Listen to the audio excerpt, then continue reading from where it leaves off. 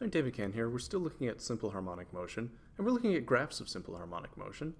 We have an object vibrating in air, and the variation with the displacement of the acceleration of the object is shown.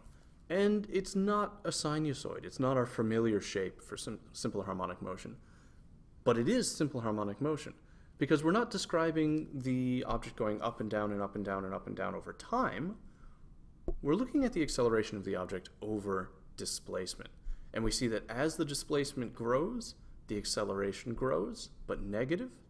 And as the displacement goes backwards, as it grows in the negative direction, acceleration grows in the positive direction. And that's important for the first question, because it says to state and explain two reasons why the graph above indicates that the object is executing simple harmonic motion. Those two reasons are what we just mentioned, that the excuse me for a second there. There are, what we just mentioned, that the acceleration is opposite to displacement, as shown by the negative slope. That means as one increases, the other decreases, so they're opposite. As one moves in the positive direction, the other moves in the negative direction, so they're opposite. And the other reason that this is simple harmonic motion is that acceleration is proportional to displacement.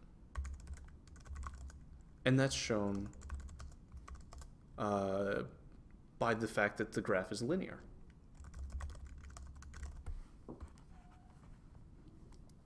All right, and then we want to use data from the graph to find the frequency of the oscillation. So we have information on acceleration on the y-axis and displacement on the x-axis, and we want some relationship between the two that includes frequency. And that's going to be that acceleration is equal to negative omega squared x. Negative omega squared is the proportionality constant between acceleration and displacement. And we can use that angular frequency, omega, to find the regular frequency. Because the angular frequency is 2 pi times the frequency. We'll rearrange this equation to solve for the frequency, and we get acceleration, negative acceleration divided by displacement, take the square root, and divide by 2 pi. That gives us the frequency. So that's 2 pi times the square root of some acceleration and some displacement.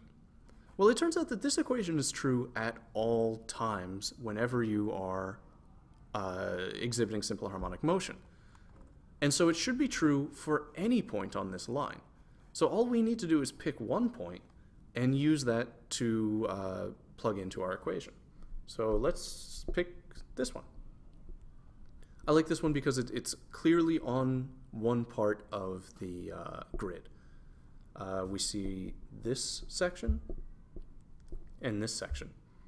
There's 1,000 units between here and here and 10 delineations, so we know that that's going to be negative 2,900, and this is right on 0.6 millimeters.